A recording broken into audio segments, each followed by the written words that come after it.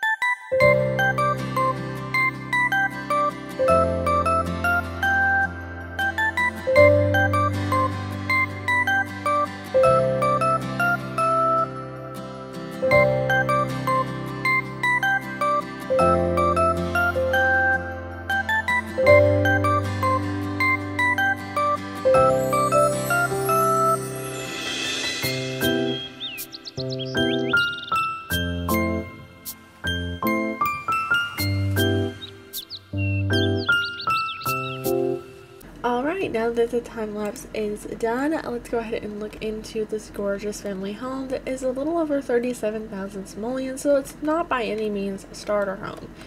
But it is a nice family home, and I used a lot of stuff from the new pack, as well as a few other packs. So we're going to start off by looking in the kitchen and bar seating area. I wasn't able to fit a dining room in, but I thought this was a cute little way of doing a kind of different style dining room. It has nice tiles in the background, which you can see. The color scheme of this house is kind of a greeny yellow, bluish kind of color. And then we've got the living room in here, which is really cute. You've got your family pictures that you can hang on the wall over here, your little rocking chairs, a couch, some pillows and blankets in the basket there. And you know what, we're going to go into the main bedroom over here. And we've got some more family pictures on the wall. We've got a little bit of clutter on the dresser, a nice mirror. We've got a bookcase over here, the bed. It's very cute. I like the way the curtains look with the room.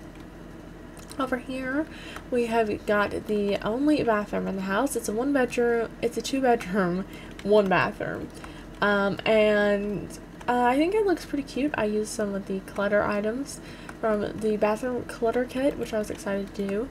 And yeah, this is the final room of the house. It's the nursery. We got some pictures. We got toy box, Blarfy, a little infant play mat. We got the crib, the new bassinet. We've got a nice rug, a changing table, a diaper pal, some little things on the walls. And honestly, I really love the way this house turned out. It is up on the gallery, and I hope you guys enjoyed seeing the process of me making my first ever house with Growing Together, because I really enjoyed making it. I liked looking through the catalog and all the swatches of everything. And with that, I will see you guys in the next one. Bye-bye!